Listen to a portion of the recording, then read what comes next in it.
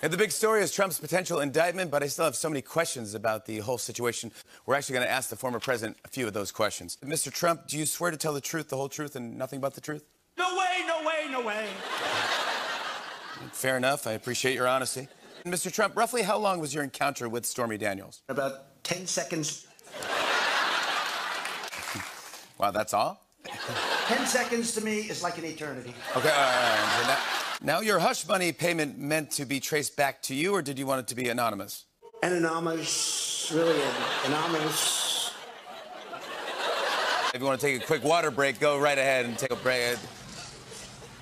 All right, good, that's good. Okay, back to the indictment. What did the police officer say about taking your fingerprints? He said I had small hands. They're not small, are they? What did you think of your chances for re-election if you're convicted of a crime? It's going down to tubers. All right, well, thank you very much. That's enough.